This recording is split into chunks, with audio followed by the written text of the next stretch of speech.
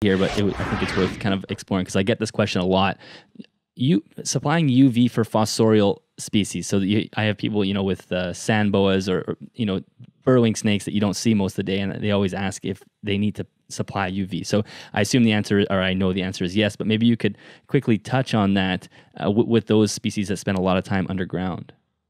Yeah, it is a difficult one because you would look at it and say the animal's under the ground, how could it possibly use light? Well, they're not always under the ground. And, we know the different adaptations in the skin and skin coloration. They can spend long periods of time deep underground and have no exposure. They can come over ground and have a bit of exposure, or they can come just, particularly with sand boas, just below this. You've got to think the areas where the Kenyan sand boa is, okay, and even the like Russian sand boa, and these ones which are more unlike rosy boas, which will obviously sit out and bask, but the ones that are more fossorial, they're existing in environments that have colossally high UV indexes for many months of the year and long periods over the day. There is a vast amount of energy pouring down over them.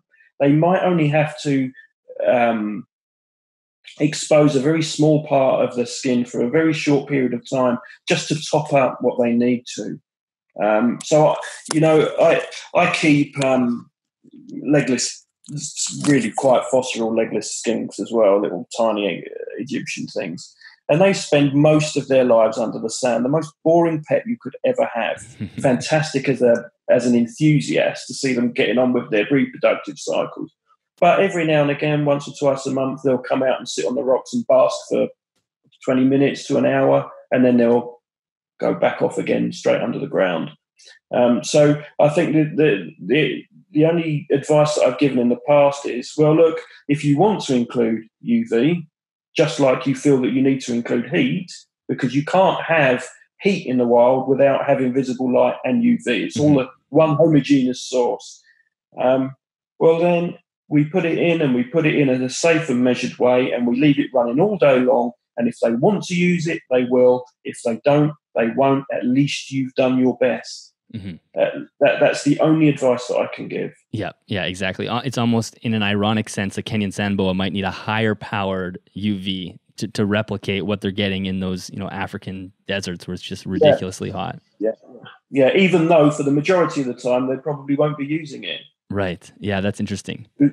We can't second guess nature. That's the issue. Yeah, exactly.